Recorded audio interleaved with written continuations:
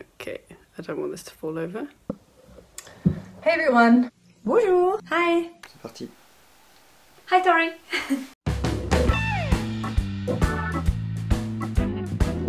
3 kilos de pasta. See? Some of my learning tips at home are... Okay, so... okay, I stop.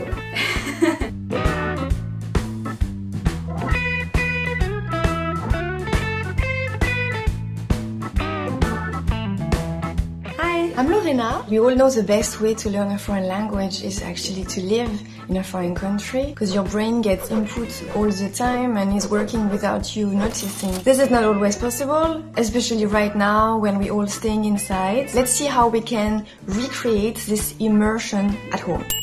Take a post-it, write the word in the target language on it, and just stick it on the thing you have at home. You can do this on everything.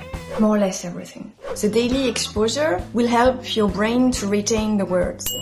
Hi, I'm Janina. My language learning tips are that you try to include the language you're learning into your everyday life. You can change your phone's language, write a shopping list for the supermarket in the language you're learning. Hi everyone, my name is Geraldine. A good tip that I found very effective is to actually read a book you've already read in your own language. You could read Harry Potter in another language. I did that in French, Spanish and English, and my next goal is to read them in German. If you like yoga, I'm sure you can find a yoga instructor that gives you a class in Spanish on YouTube. If you like to cook, you can stick to a recipe in French or even find a cooking show in French. Just don't worry about making mistakes. Hi, I'm Antonia. I work at Chatterbug and help with the curriculum. I highly recommend following some meme pages on Instagram. While you're just scrolling through your phone, you could maybe read some memes in Spanish, see if you can figure them out, because usually they're quite easy to digest and quite easy to understand, and you usually also have like a little visual to go with it. Hi, I'm Danielle. Before working with Chatterbug, I was an English teacher, and one of the things I used to always tell my students was make sure you incorporate language learning in your everyday life and make sure you use it with things that you already enjoy. Playing games. My husband and I are huge Monopoly players. One of his grand ideas for this time was to use a Monopoly game, but in German. We already know the game and all the rules. This is just a way for us to sort of practice. Because we already are familiar with the game, we know intuitively what the cards are about. Practice every day for about 10 minutes, even if it's just reading over the vocabulary list you've made or watching or listening to a video.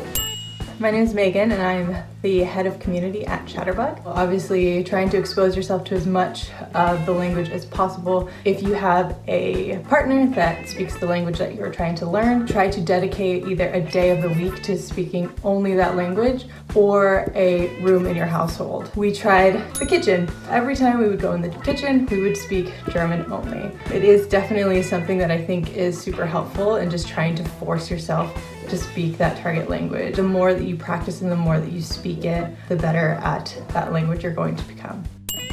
My name is Scott Chacon. I'm the CEO of Chatterbug. My personal tips for learning a language at home, other than using Chatterbug of course, is to watch TV shows and movies on the internet.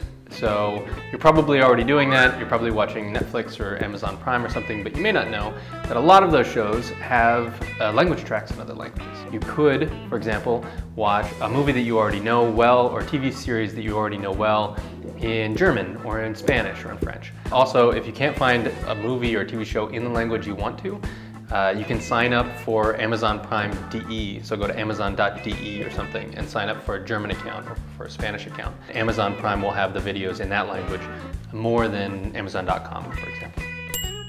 Hi, I'm Tori. I recommend doing a bit of reading in your target language every day. It doesn't have to be serious or overcomplicated. It can be something super lighthearted that's about celebrity gossip, animals, fun quizzes or something. I have BuzzFeed in German downloaded on my phone, so in those moments of procrastination or just in search of something a bit lighthearted, I open up the app and it's already in German. The vocabulary is really easy. Not only am I learning, I'm also being entertained at the same time. Hi guys, I'm Anne. I'm trying to learn Spanish with the platform. When I'm too tired to talk to humans over video chat, then here's my #1 at-home language learning tip. Instead of talking to a human, you just talk to your cat. It's great because he doesn't talk back, he doesn't judge you, and we can talk Spanish all day long.